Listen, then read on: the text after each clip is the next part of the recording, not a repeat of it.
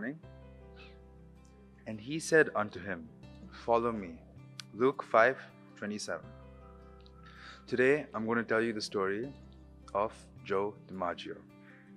17-year-old Joe DiMaggio wanted to see his brother play baseball for the San Francisco Seals, but he couldn't afford a ticket.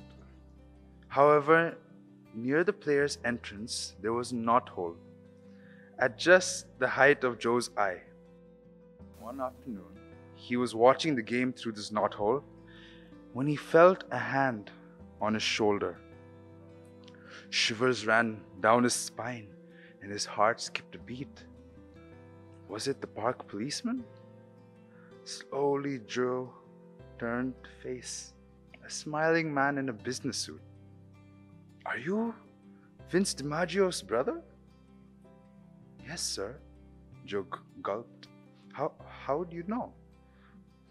I'm Spike Hennessy, scout for the Seals. I've seen you play in the sandlots. You're pretty good.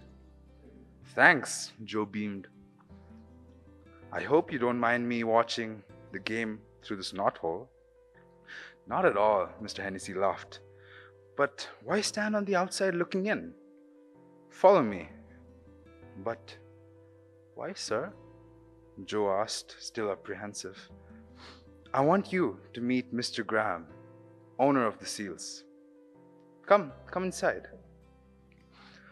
Joe DiMaggio followed Mr. Hennessy through the gate, down the dark hallways under the stands, and into Mr. Graham's office.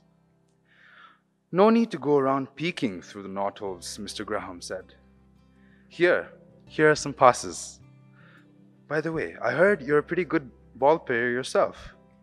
Are you interested in trying out for the team? And that's how Joe DiMaggio became a professional baseball player. During the next 20 years, he did not have to worry about peeping through a knothole. For he was inside. He was part of the team. Are you on the outside, looking in? Today, Jesus says to you, as he did long ago to his disciples, Follow me. Why stand on the outside looking in when you can be part of the team? God calls you to follow him today.